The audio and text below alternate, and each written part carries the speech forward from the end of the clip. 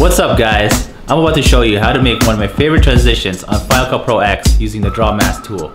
Let's get started.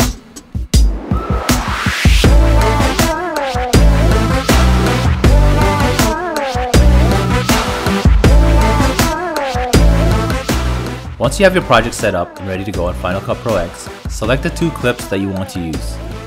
In order to make something like this work, you will need a clip where you move past an object that fills up the whole screen, such as the clip I used here. This will set up your next clip, which will be revealed once the object finishes passing through. Once you have your clips picked out, place a reveal clip underneath the main clip. Make sure you place the second clip right when the object starts to reveal on the other end.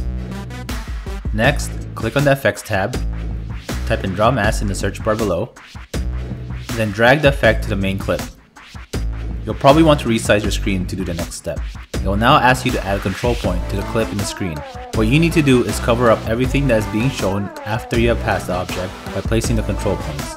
But first, place the points one frame before it starts to reveal. Once that is done, click on Invert Mask in the Video Inspector screen. You will now need to add keyframes. Do this by simply right-clicking on the Transform tab in the Draw Mask Inspector box and click Add. This will automatically place keyframes for each frame. I also like to feather the edges, which makes it softer and blends it in better. Make sure to click on the keyframe button next to it as well after you're done.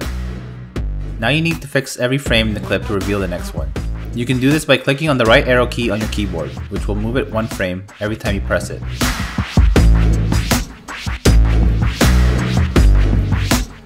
Move the key points over every time you skip to the next frame.